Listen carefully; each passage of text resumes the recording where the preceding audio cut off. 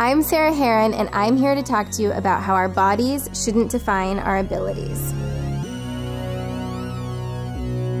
Hey guys, it's Kirby. Welcome back to Pretty Unfiltered. Today's guest is Sarah Herron. You might know her from The Bachelor Season 17 and her organization SheLift, which we'll get into later. But Sarah was born with one arm, and today she's going to talk to us about how she doesn't let that limit her abilities. Did you have a lot of self-confidence growing up? I just struggled to really figure out who I was, I think. I wanted to be identified as anyone except the girl with one arm. But I don't think my confidence issues really set in until I was maybe towards my last few years of high school. I started becoming more self-aware and a little bit more, just had a little bit more self-esteem issues. Like what? I had a hard time feeling like I fit in and finding my identity. I had a hard time meeting boys, which is such a big deal to girls in high school. So let's talk about The Bachelor. Yeah. What was that road like? How did you even get involved? And were you a little bit fearful or nervous about going on the show? The Bachelor was the best experience of my life. Before I went on The Bachelor, that's when I was really struggling with my confidence and self-esteem issues. And that's sort of the whole reason I went on, because I figured if I could face my fears and go on this national television show and talk about my vulnerabilities and tell my story, I would never have to do it again. What a way to face your fears, like you just said, national television, waltzing into a house, not knowing anybody. Yeah, it really changed my life, and it was so transformative. Coming out of the show, I started getting a lot of support from girls that were watching, and I got messages and fan mail from girls just saying, thank you for being someone I can finally relate to on that show. You were saying kind of that's how you got into wanting to create SheLift, right? Yeah. To empower these women and let them know that they're not alone. Yeah. But you kind of found that through athleticism,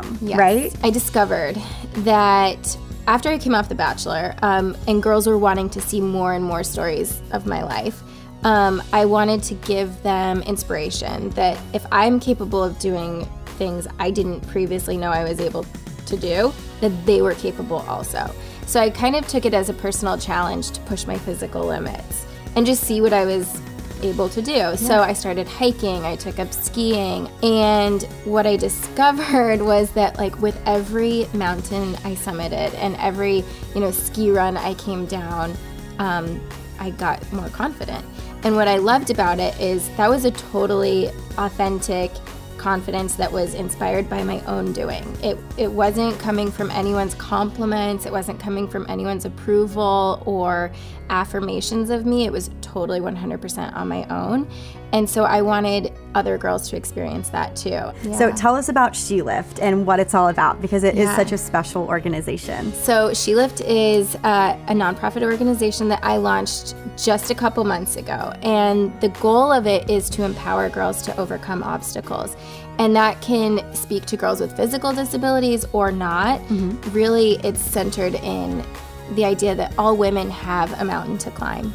And we all have our thing that we need to overcome, but we can do it with the right tools and mentorship and experiences.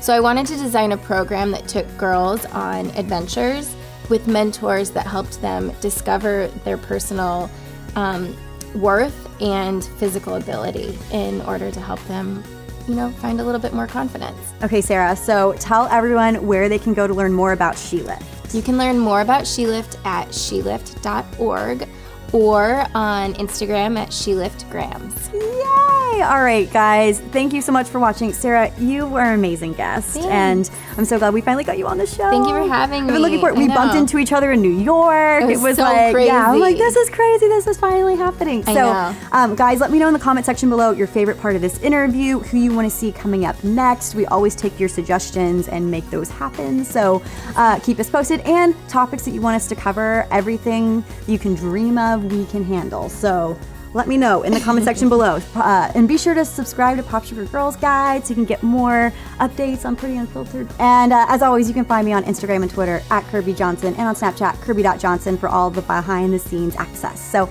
I'll see you next time. Bye. Bye.